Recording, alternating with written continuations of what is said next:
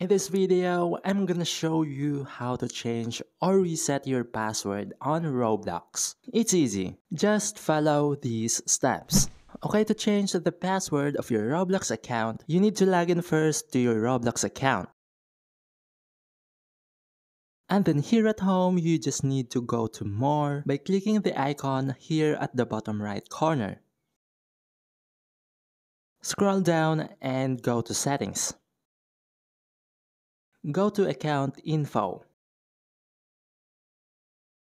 Now here, under the account info, we can see our display name, username, and the third one is our password. So to change the password of your Roblox account, just click on the pencil icon here at the right side of the password.